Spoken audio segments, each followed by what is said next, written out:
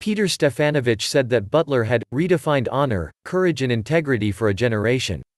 Don Butler has been kicked out of the House of Commons for saying Boris Johnson has lied to the country over and over again.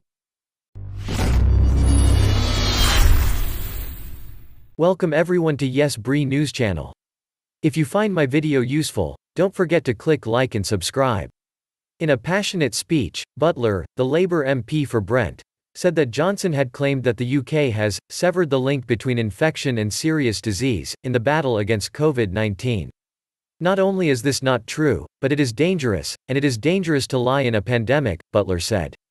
I'm disappointed that the Prime Minister has not come to the House to correct the record and to correct the fact that he has lied to this House and to the country over and over again. Asked by the Deputy Speaker to retract her accusation and correct the record, Butler said, "At the end of the day, the Prime Minister has lied to this House time and time again. It's funny that in this place we get in trouble for calling out the lies, rather than the person lying. After again being told to withdraw her statement, somebody needs to tell the truth in this House, that the Prime Minister has lied." She was subsequently forced to leave the House of Commons, and suspended for the rest of the day. Earlier in the debate, Butler had said, "Poor people in our country have paid with their lives because the Prime Minister has spent the last 18 months misleading this House and the country over and over again." Reacting to Butler's intervention, left-wing commentator Owen Jones said the confrontation sums up British politics very well.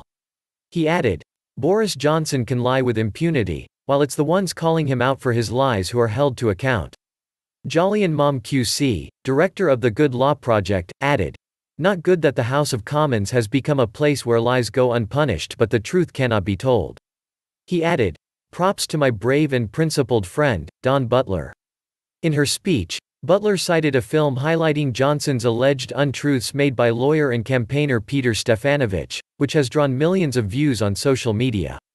Stefanovich told TLE, "Don Butler has just redefined honor, courage and integrity for a new generation.